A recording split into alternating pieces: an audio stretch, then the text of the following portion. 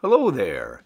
In this video, we're going to circle back and have another look at the Argon One Pi 4 V2 case.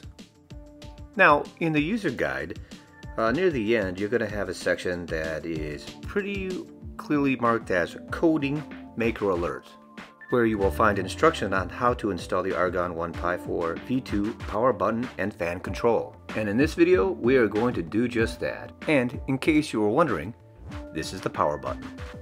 Hi there, you've tuned into the Unboxing with Marty channel.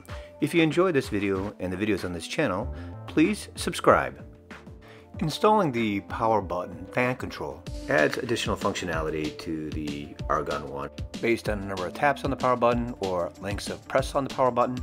You can either turn on the device, you can have a soft shutdown on a power cut, you can reboot the device, or you can force a shutdown.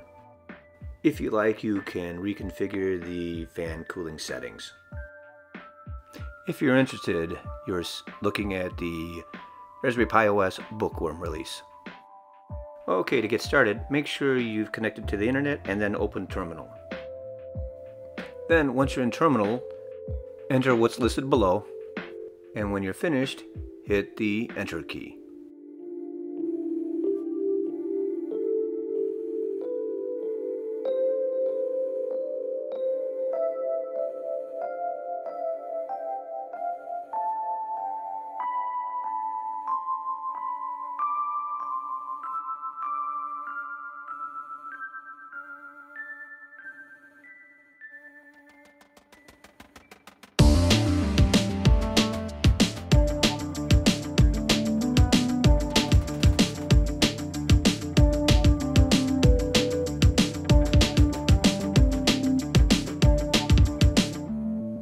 Once you hit the Enter key, just sit back and let it do its thing.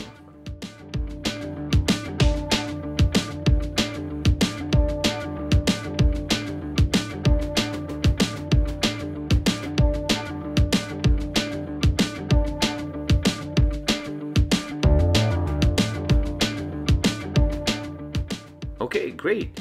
So we've completed this task and we've now added some functionality to the power button and control over the fan power.